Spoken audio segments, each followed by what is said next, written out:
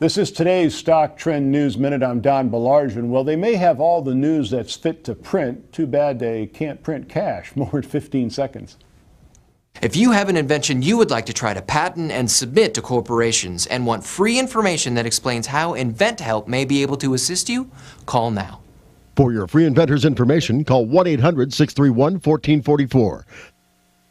Cash flow from operations for the New York Times Company for its quarter ended September 30th was $32 million, but that was down 62% from the year earlier. Cash flow from operations for the most recent 12 months also reached a 14-year low.